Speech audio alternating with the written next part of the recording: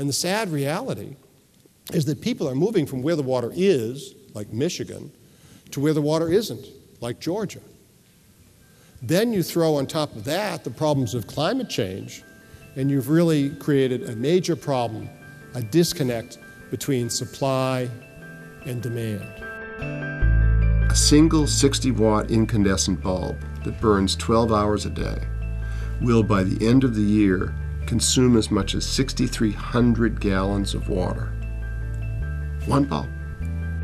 University of Arizona Regents Professor Robert Glennon has brought national attention to the uses and misuses of water resources. His legal scholarship has influenced policy and helped to frame the public conversation in a very big way. His new book is called Unquenchable: America's Water Crisis and What to Do About It. Please welcome to the program, Robert Glennon. And one of the reasons why I'm so proud to be a lawyer is that lawyers are people who tackle problems and try to solve problems. And I feel a duty to try to shape some response to problems that can help make them better. A professor of law at the University of Arizona for over 27 years, Glennon's scholarship spans environmental law to research on legal history and constitutional law. In the late 1980s, he began to focus on water. First project is one that still is the hallmark of what I do, which was I argued for requiring developers to purchase and retire agricultural farm rights. And it's happening. I mean, the market for water and the pricing of water are two things that are revolutionizing how we're using water in the American West. He really knows this field. He knows water law, he knows water policy. His articles have recently been published in the Washington Post, the Wall Street Journal, Bloomberg, Business Week. He blogged on the Huffington Post, has published articles there. And he's not just writing about it, he is literally shaping the debate. It's funny you should ask that. But I will tell you that when I first started, I thought I knew more than I did. And the first couple of years were pretty rugged. I went to every conference there was, and I took anyone to lunch who'd go to lunch and tell me about what they were doing, and I ate some humble pie and tried to figure out what was going on. It may take as much as 2,500 gallons of water to grow enough corn to refine 1 gallon of ethanol. His career is astounding to me in the way that it has taken off. It was, in a sense, a detour, and that detour has become now really his field, and he's considered, such a prominent voice.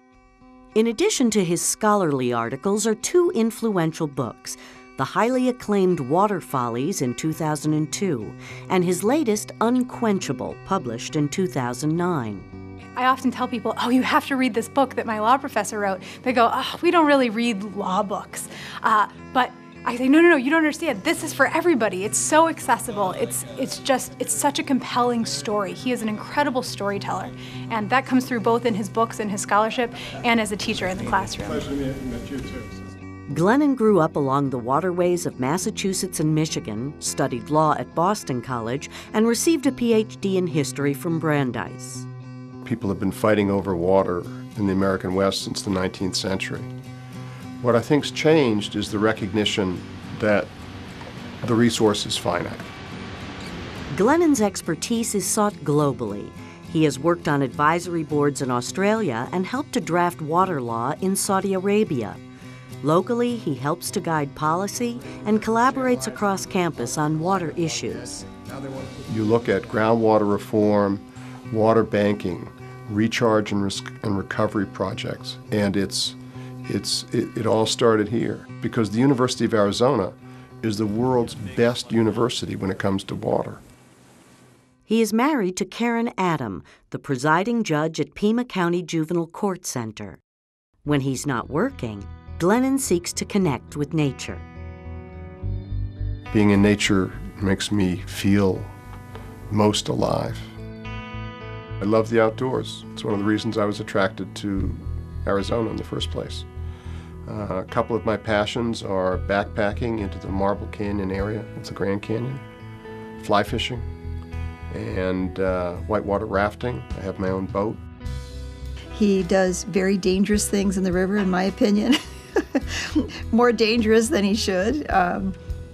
But he's so he basically kind of lives and breathes his work.